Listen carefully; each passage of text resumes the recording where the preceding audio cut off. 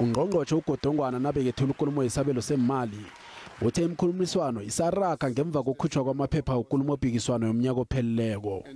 Uthe ukuhlelwa ngobutsha kwekambiso yepentjheni kuzokusiza ukulonda imali begodi iinsebenzi zingakhoni ukunande zingena esikhwameni semali yepentjheni ngekambiso kunande uthatha imali ungakaphumi ipentjheni. Lokhu kutsho bona amalunga azokhona ukuthatha incenye yepentjheni enye bazayithola nasele baphume ipentjheni.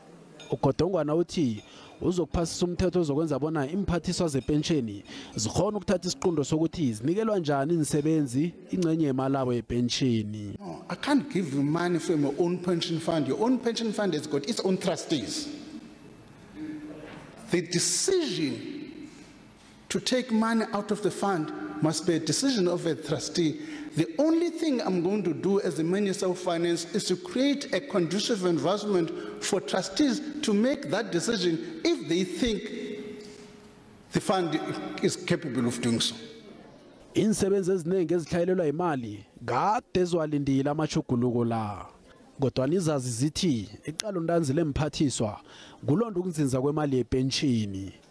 Izazi zithi isimemezelo sikaGodongwana samva nje nokho siletha umkhanyo kulomraro. We were hoping to have the green light to start proceeding with all the work around the two-part system, and the speech has done exactly that. It's a very complicated change, so we didn't expect a massive amount of detail, but what detail we got, we were very happy about. Bazinkite ezilikhomba kwaphela abahlali benarha le abamalunga wesikhwama sepentjheni. Umthetho omtshalo uzokwenza bona amalunga la angasakhona ukuthatha imali yabo yepentjheni lokho nabajugulula imisebenzi.